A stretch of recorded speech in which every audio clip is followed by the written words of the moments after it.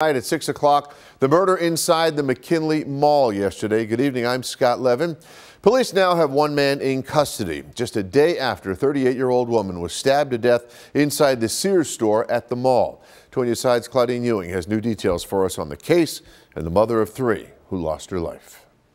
It's the ex-boyfriend, Keith Sparks, now charged with the stabbing death of Melisha Tips. It was a murder in the McKinley Mall. And Mr. Sparks, you're gonna rot. Yeah, I hope you rot. Because you took somebody out of our life that never did nothing to nobody. We deserve it.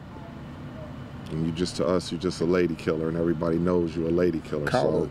43-year-old Sparks was arraigned in Hamburg Town Court Thursday morning. He was arrested Wednesday night outside of his Niagara Falls apartment.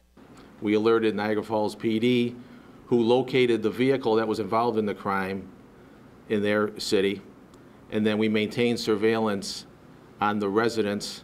Police say he followed Tips to the McKinley Mall, chased her and a friend as they ran into Sears, and then he stabbed the 38-year-old mother to death. Right now, we were just feeling hurt, and he tore our family apart, and we'll never get that piece of our family back, and we all got holes in our heart. She was a mother of three.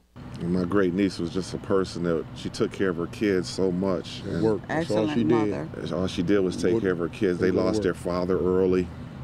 So now you got three kids. My great nieces and nephews is dealing with this best they can without a mother or a father, but we right there because we the family. Sparks has a criminal record. If convicted of murder, he faces 25 years to life in prison. Claudine Ewing, Channel 2 News.